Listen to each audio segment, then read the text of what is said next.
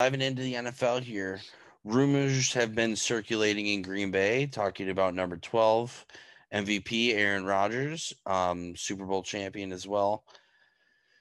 Um, it I don't know exactly where these rumors are coming from, but somebody had cited that it has come from within the organization. So who knows if that's Mark Murphy? Who knows who's saying what?